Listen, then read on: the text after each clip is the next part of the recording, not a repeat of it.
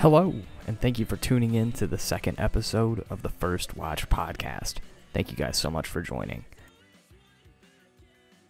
Over this past 4th of July weekend, I decided to revisit two American classics. Well, depending on your perspective, technically I watched four, including George Lucas's finest cut of California nostalgia, American Graffiti, and debatably the only watchable Roland Emmerich film, Independence Day. To tell you the truth, my dirty secret, I actually kind of think that Emmerich's woefully misnamed Godzilla is better than some people think. And ultimately, if it had just been called something like Beast from 20,000 Fathoms, almost no one would really have a problem with what a stupid, fun monster movie it is. But I digress. The two classics that I was referring to are Magic Mike and its 2015 sequel, Magic Mike XXL. So I'll save any and all takes for the big lizard for a potential future pod, and today we'll keep to the subject matter at hand. Both Magic Mike films center around their titular stripper, Mike Lane, and his cohorts, a group of hunky male entertainers. Together, they add up to just under 4 hours of muscle-bound, gyrating bro time that, regrettably, are actually a bit underrated in my opinion. I was curious, and more than a little disappointed to see that in spite of warm critical reception for both films, the two have fairly middling user scores on Letterboxd, Rotten Tomatoes, and IMDb. I was also a bit surprised by how much each movie seemed to split viewers' opinions, with many people that I saw having a strong preference for the original or for the sequel. I'm a big fan of both, and so I wanted to take some time and unpack what I think makes each installment special, as well as discuss the interesting and satisfying ways that the two films compare and contrast to one another. With that said, I will be covering both Magic Mike films on this episode, so if you've not seen one or both films, I would highly recommend that you go and do that. Not only do I think that each movie is well worth your time, but it will assuredly make this podcast a bit easier to follow. So for those looking to avoid spoilers, go check out two of the best dudes rock flicks you'll ever see in your life, and for everyone else, let's dive on in, starting with the original. Magic Mike is a 2012 film directed by one of my personal favorites, Steven Soderbergh, who had an almost comically prolific decade, particularly considering that he announced his retirement from directing in 2013 before releasing 2 separate television series and 4 more films to add to the 7 2010s movies he'd already released prior to that point. Of all that work, much of which is awesome, Magic Mike is my personal favorite of the bunch. And Soderbergh's productivity actually is something that's echoed in Mike's, a man who works multiple gigs in addition to stripping, which is at the film's center. See, the secret about Magic Mike, as anyone who's seen it knows, is that while it certainly has a lot of super hot, half-naked male entertainers, it's not really about the profession, so much as it's about the idea of working in the gig economy. It fits right alongside Lorene Scafaria's 2019 film Hustlers, as two effervescent movies that use stripping as a launchpad for discussing socioeconomic issues and their consequences. We all signed up for beefcake, and we got served a lesson about the inherent difficulty of class mobility. Thank you, Comrade Soderbergh. The narrative of this film, and again, I'll pause to say, spoilers approaching, largely consists of Mike hiring, unbeknownst to him, his own replacement. The ostensible deuteragonist of Magic Mike is a character called Adam, played by British actor Alex Pettyfer, who at the time was coming off back-to-back-to-back semi-hits, I Am Number 4, Beastly, and In Time, and he seemed destined for big things, at least from a commercial perspective. In retrospect, it's weird, and maybe kind of a blessing, that this kid didn't end up with some comic book IP that would have shoved him in our faces for years to come. Magic Mike was really the last big film Pettyfer was a part of, but his contemporaneous position reflects Adam's own as the young up-and-comer who, as a foil to Mike, is rudderless and lacking both a profession and a driving ambition, at least at the film's start. We see each of these two men rub up against a rude boss at their roofing gig, where the two are introduced to one another. Each one is feeling the press of the workplace and responding to it in vastly different ways. Mike doubles down, taking on multiple jobs, negotiating for higher pay, a percentage of the strip club, and saving up all his cash to eventually start a small business. And Adam is getting his nick done on, crashing on his sister's couch, quitting the jobs that come his way, and playing video games.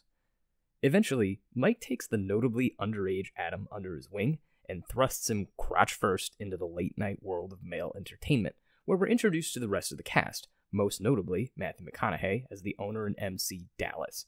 And we're also introduced to a crew of dancers that make up the staff of Exquisite, the nightclub in question. In direct contrast to the sequel, Magic Mike XXL, which I'll delve into in a bit, The original film somewhat eschews its stable of characters and the finer points of stripping as a job.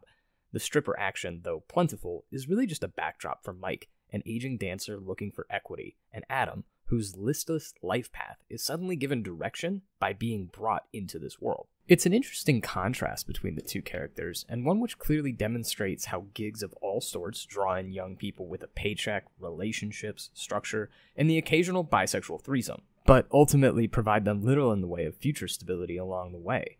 Mike has to claw for his cut.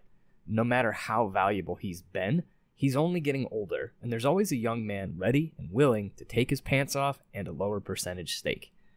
Now, some people have criticized the subtextual meat of this film as being a bit basic or overwrought, and I personally don't agree with that. I think it perfectly captures the unforgiving churn of the hourly laborer. In 2012, when this film was first released and I saw it in theaters, I was working a full-time job, a part-time job, and going to college. And of those three, the lattermost, the only one that, at least in theory, set me up for future success, felt like the biggest hindrance. If I could just drop art history, I could get more overtime or earn more tips. See, the gig economy forces many people into a tough spot where they have to try and balance the present and the future, and Soderbergh plays with that exact tension masterfully, and years before many major films were even discussing things like this.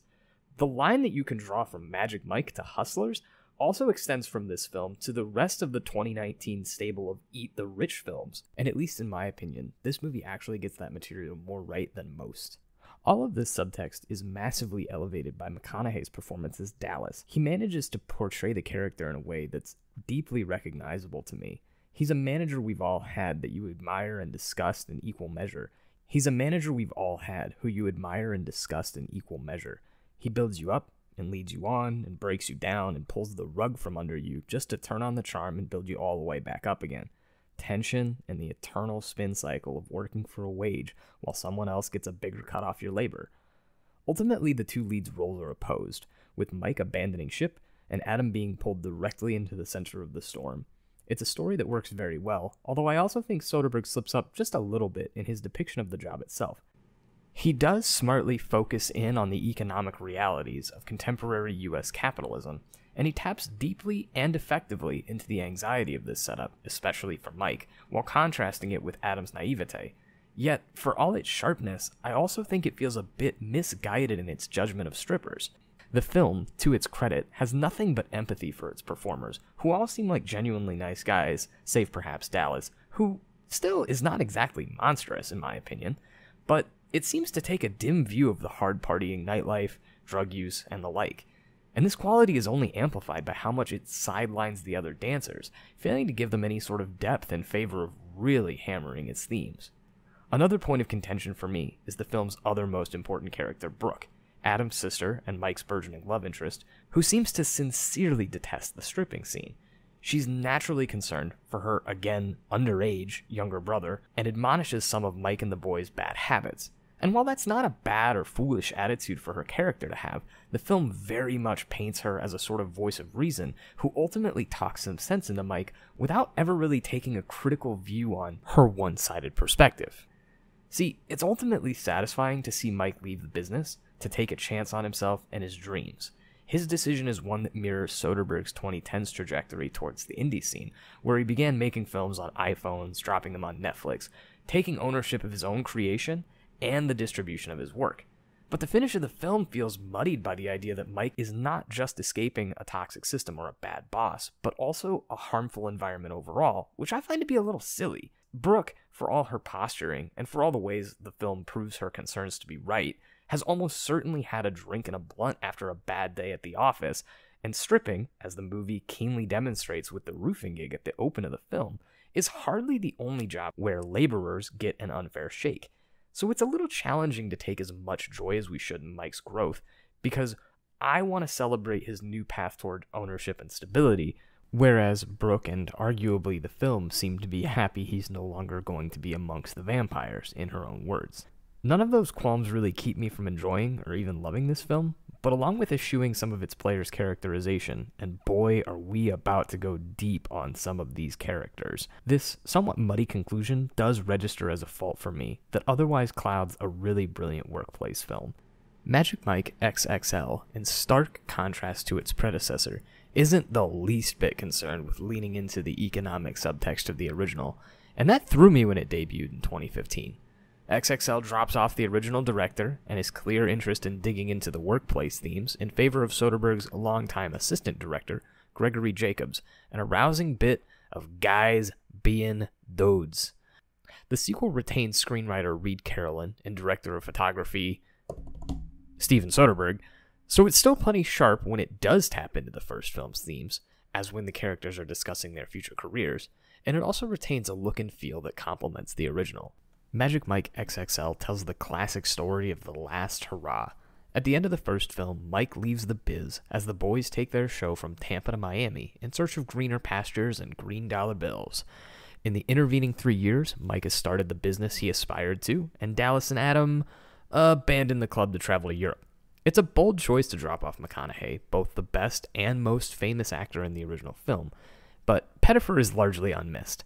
Though Adam is an important functional part of the first film, that performance is neither special nor particularly focused on. By ditching these two, as well as Brooke, XXL chooses to do exactly what Magic Mike disappointingly did not.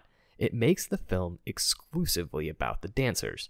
Mike, Richie, portrayed by Joe Manganiello, Ken, played by Matt Bomer, Tito, played by Adam Rodriguez, and Tarzan, played by wrestler Kevin Nash. Both Bomer and Rodriguez got their starts in television, Rodriguez famously on CSI Miami, and Bomer, who you might recognize from USA's White Collar.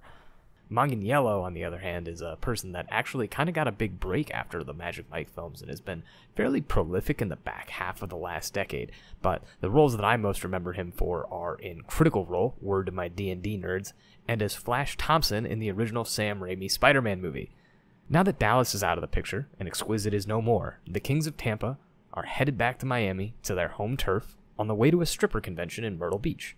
Along the way, they pick up Mike, and the story morphs into a road film toward a big blowout farewell to the biz and for the crew. The film proceeds to lean near totally into this ensemble. Each character, no matter how minor they felt in the previous film, is now explored in great depth. They all have multifaceted personalities, insecurities, ambitions, goals, dreams. And that's a very savvy choice to make in a sequel. It's a broader story that trades in thematic focus for having a good old time and really getting to know these men along the way. Much of the narrative centers around the former Exquisite employees reconciling with Mike, who walked out on them 3 years prior, and this gives the movie an opportunity to flesh each character out. It begins to peel back what I think makes XXL such an excellent sequel in general. Here I should mention, while I do think both of these movies are great, as I said before, I do actually prefer the sequel. This is a big departure from my first impression back in 2015, which was that it was a fun time, but not as smart as its predecessor was, by virtue of dropping off that film's themes. What I've come around on, however, is not only the deeper characterization and better and more joyful chemistry, which is a huge plus, but also the way the characters lead into the film's thesis: reinvention. If we zoom out a bit, consider the task of following up Magic Mike with a new film, and what the best way to do that is. And the choice that XXL makes almost requires a bit of a retcon. To deepen these characters, it almost has to inject something where before there really wasn't much depth. It smartly builds off the actors' performances and personalities. The pretty boy Ken, for example, is now revealed to be a sensitive soul and an aspiring musical artist. It's not a huge leap, which helps, but what really makes the transition work is the way the story itself mirrors this creative choice.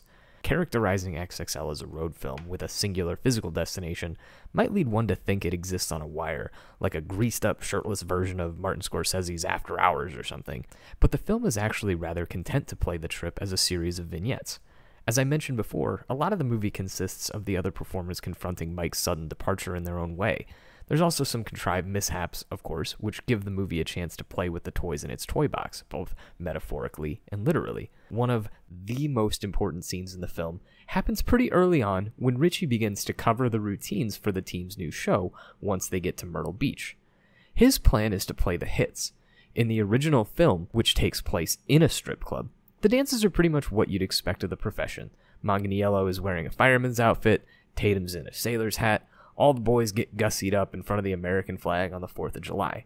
But Mike presents a bold idea to the crew on their way to the beach. What if, instead of playing with the classic tropes, the ones that Dallas, and metatextually Steven Soderbergh himself, foisted upon them and did something different.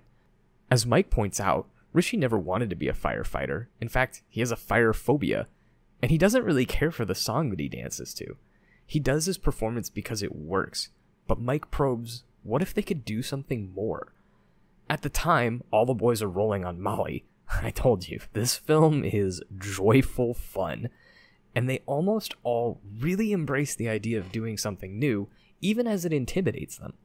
And what follows is one of the best scenes in the film, where Richie's confidence stumbles now that he's thrown his fireman uniform literally out the window, and the boys challenge him to give an impromptu dance to a gas station clerk to get his groove back, which he does spectacularly with a bag of Cheetos and a bottle of water as the gang cheers him on through a window.